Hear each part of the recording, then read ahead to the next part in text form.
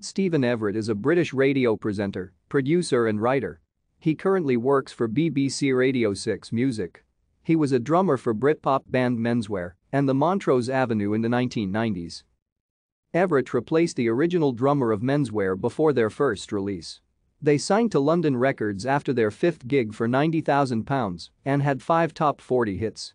Everitt left the band in 1997 to join the Montrose Avenue. They released one top 40 album and split in 2000. Everitt began his career in radio in 2002 on XFM, where he presented various shows and documentaries. He stayed with the station until 2007.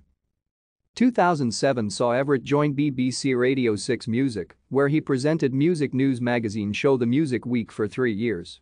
He has since gone on to write and present the interview series The First Time with, hosting more than 100 shows with guests including David Gilmour, Yoko Ono, Michael Stipe, Noel Gallagher, Lars Ulrich, Pete Townshend, Elton John, Mavis Staples, Brian Wilson, Jimmy Page, Bjork, Radiohead, and Dave Grohl.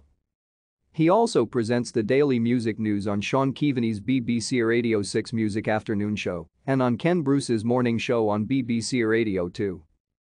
Everitt produces and presents radio documentaries including Maximum R&B, The Birth of the Who for Radio 2, Bowie's Heroes for BBC 6 Music, and The Business of Music with Matt Everitt for BBC Radio 4. In 2015, Everitt co-founded the content production company Cup and Nuzzle. Thank you for watching. Like and subscribe if you would like to view more of our videos. Have a nice day.